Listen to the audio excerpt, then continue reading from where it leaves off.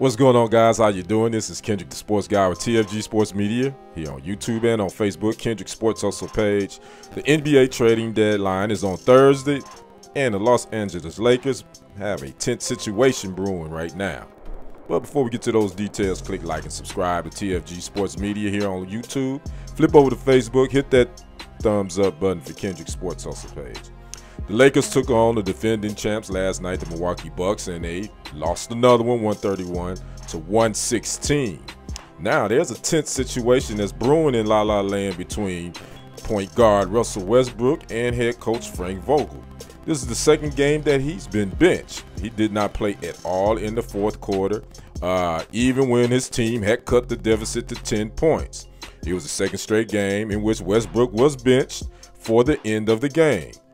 Well, a reporter asked Westbrook in a post-game press conference, do he think that he has to prove a little bit more or do something different with his game to not be on the bench when it mattered?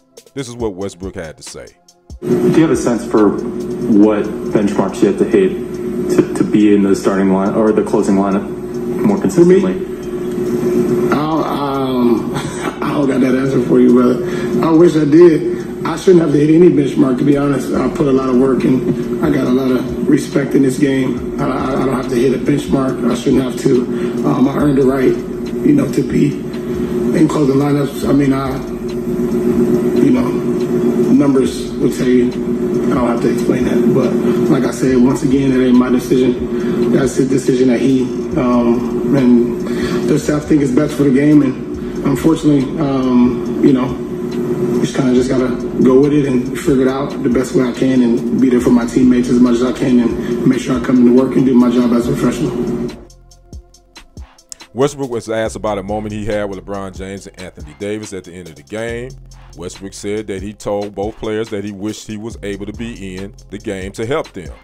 When asked about Vogel's communication, Westbrook said bluntly, Vogel hasn't been clear with his communication about his playing time, and that's what Westbrook said to a reporter. So, again, the Los Angeles Lakers are in free fall. They're sitting at 26 and 29 right now. They're ninth in the West.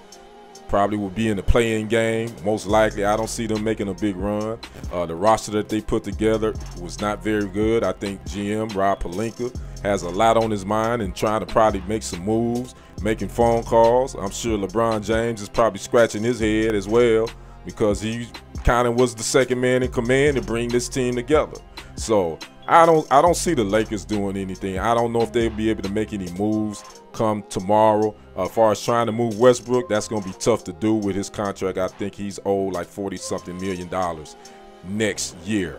I don't know if any team would be willing to trade for that. So we'll see. I'd like to know what you guys think about these Lakers, Russell Westbrook and Frank Vogel, and just the Lakers in general. What do you see them doing? Do you think they'll make the playoffs? Leave a comment and don't forget to subscribe. This has been your sports guy Kendrick with TFG Sports Media. And until next time, peace.